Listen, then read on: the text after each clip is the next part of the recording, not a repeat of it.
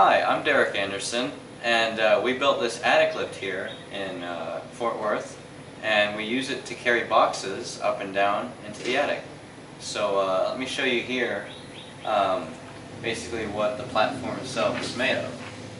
So what we have here is it's made of 1-inch square tubing here, and the cables are attached up here with a 300-pound capacity D-ring right here.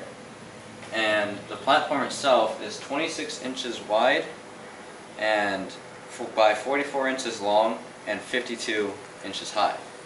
And the platform itself weighs 75 pounds altogether.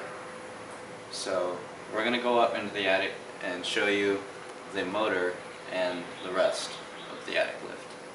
Alright, so now I'm going to let my dad talk about the hardware specifications of the garage lift. Hi, I'm Judson, and I want to kind of give you some information about the parts that we used and how they operate to move the platform up and down in and out of the attic. First of all, we have standard garage door parts that we got from a company that services garage doors. The drums where the cable is controlled, end plates that stabilize this steel rod. And then that's all attached to a hoist motor that we bought at Harbor Freight.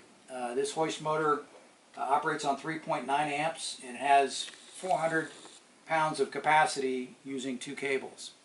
What we had to do is we had to take the existing cable out of the frame of the motor and then weld a deep socket onto this tube and then slide it over the shaft in order then to connect the motor to the shaft and the hardware that pulls the cable up and down.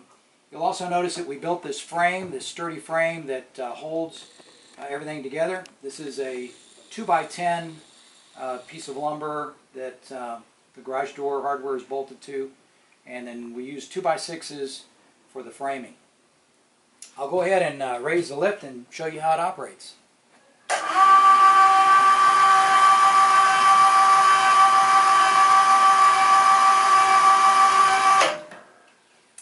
Okay, this was a fun project. We probably spent a couple of weeks in total working on it.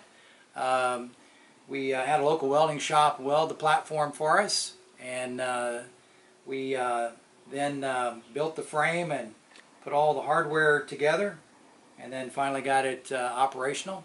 It was a pretty easy project. There's a number of people on YouTube that have built similar lifts that I viewed and was able to copy a lot of their ideas. So hopefully this will help you as well as you look to do a DIY project of your own. So anyway, you can find me on YouTube if you have any questions, and have a good time with it, and have a great day.